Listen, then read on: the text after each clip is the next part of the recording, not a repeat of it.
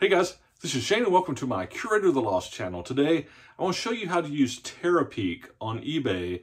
Short video because it provides that information on sold comps and maybe if it's a hard to find book, how often it's sold and what kind of pricing information where you could expect to sell your book. So it's a question we get oftentimes as when we're booksellers, especially, it doesn't matter if you're new or if you're experienced, you've been doing it for a while.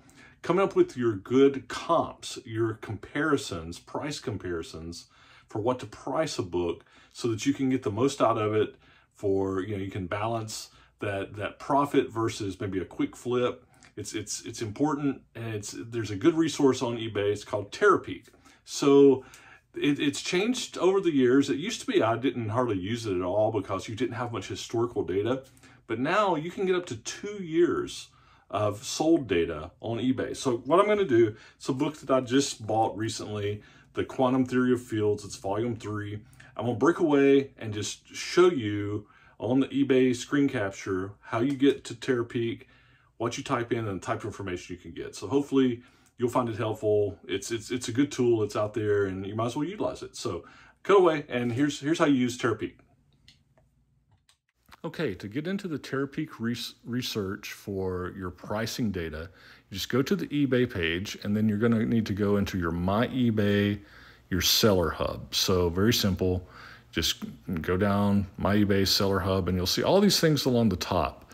And what you're looking for is the Research tab. There's tons of information in these tabs if you've never explored them, but the Terapeak is under Research. It's going to be the first one, the Terapeak Pricing Research. When you hit that, now you're in the research page, okay? And it's a simple search bar. It defaults to the 7 days of, sold data within the last 7 days, and you hit submit. So in this case, while I could enter the UPC code, I'll just enter the text words from the title and the author.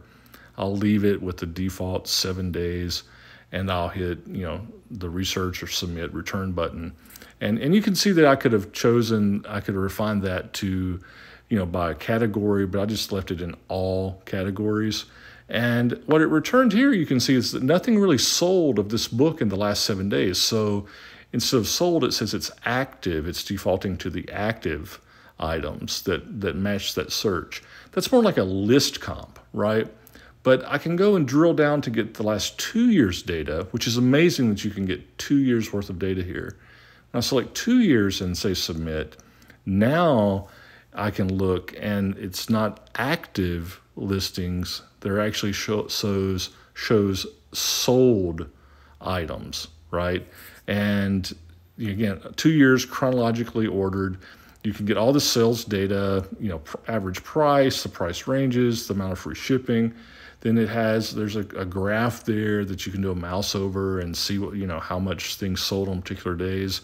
And then all those individual listings are chronologically ordered below this, so you can scroll down and hit those and actually drill down for more info.